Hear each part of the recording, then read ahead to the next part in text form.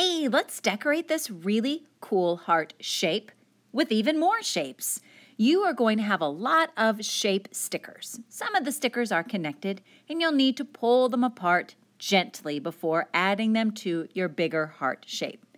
Let's talk about shapes like squares, diamonds, triangles, circles, little circles, teeny tiny baby circles. Those are all called geometric shapes. Let's use some geometric shapes like squares, diamonds, triangles, circles, and hearts to go around the edge of our heart. I'm peeling off the back of the sticker and placing those geometric shapes around the edge. I'm not stacking one shape on the other. I'm not having shapes that hang off of the heart. I'm making sure that they go, say it with me, around the edge. I'm also trying to make sure that I don't make a big old mess with all those little pieces of paper that I'm peeling off of my heart. So I'm keeping them in a nice little neat stack. Now, once you've gone around the edge, you can always add more shapes in the middle, filling in all of those little spots with shapes. Ooh, a flower shape. That is an organic shape, shapes that we find in nature. Finished, your heart should be all filled in just like that. Okay, go get started. Finished so soon? Well, now we're going to do something called print making. We're going to use a roller or a brayer. We're going to roll it up and down and back and forth in the paint. That way we're covering the entire brayer or roller. Put your heart back on your messy mat. Use 2 fingers to hold your heart still. Now roll the paint onto the heart. Look what's happening. All of the shapes are turning the same color as the paint. I wonder what we could do with this. I have an idea. Let's pull a print. I'm going to move my messy mat because it's messy. I'm going to take a piece of paper, a brand new clean one, and place it on top. When I place it on top of my heart, I'm not going to let the paper move.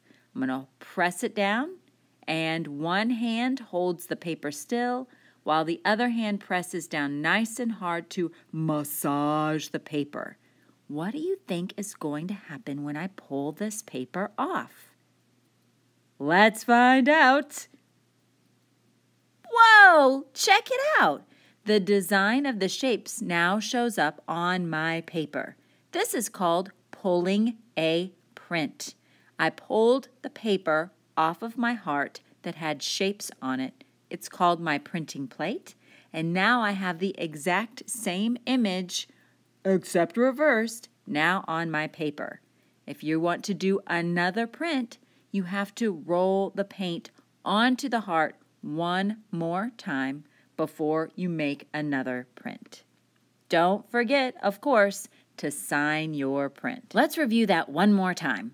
Okay, put my heart on my messy mat. Then I have to roll my brayer in brand new paint before I roll it on my heart. Anytime I make another print, I have to add more paint. Move my messy mat, place my piece of paper on top, and massage paper likey. Done with that? Peel it off and sign it. Let's make a background paper to cut out and glue our hearts onto. We're going to use something called paint sticks. They're a lot like glue stick. You only need to roll them up a little bit before you make circles to make polka dots. I, Double Doug, dare you to make 100 polka dots. What you can do is do 10 polka dots with one color, switch to a different color, and make another 10 polka dots. Then, if you use 10 different colors, you will end up with, you guessed it, 100 polka dots. When you're using these sticks, do not roll the paint up too far on the paint stick. Keep it nice and low, just like you would a chapstick or a glue stick. You could even have some of the polka dots overlap each other. Something really cool happens when you do this. A new color emerges. So experiment and see if you can get 100 polka dots on your paper. Slowly and carefully, I am going to cut around the geometric shape that is my heart. Notice I am cutting around the shape of the heart. I'm not cutting out any of the parts that I printed. I'm going, what was that word again? Oh yes, around the shape of the heart. When I have 2 hearts cut out, I'm going to put glue around the edges. You never ever need to put any glue in the middle. Glue goes around the edges. Remember, when you're getting glue on your brush, if the glue starts to drip, wipe it on the lip of the cup, not the lips on your face.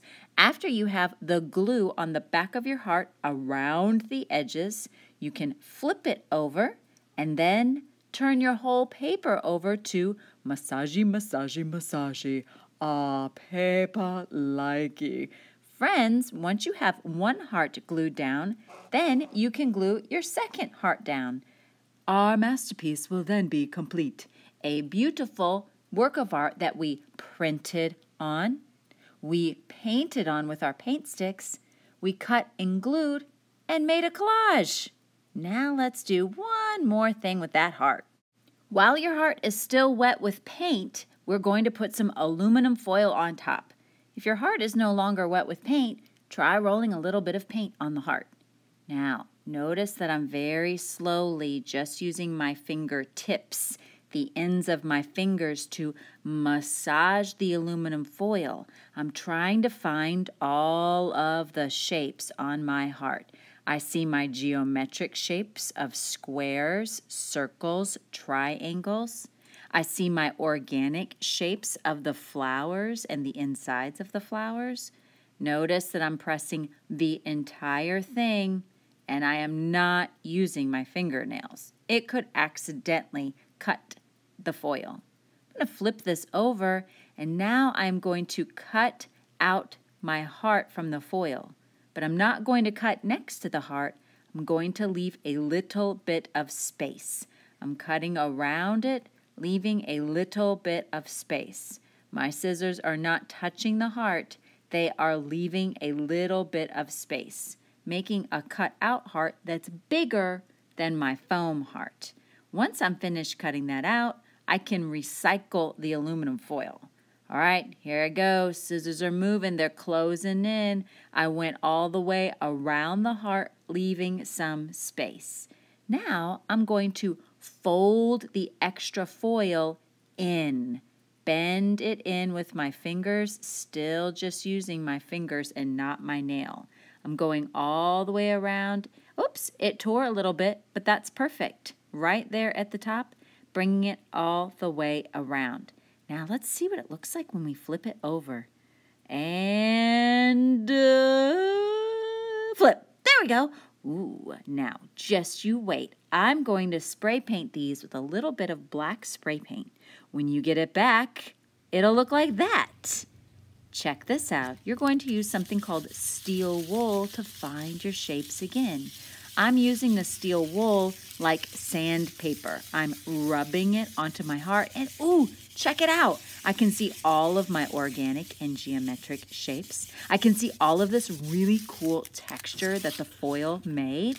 I'm massaging the whole thing with the steel wool, definitely keeping my fingernails out of the way. Whoa, so cool. I cannot wait to see how beautiful your hearts turn out. So let's get started.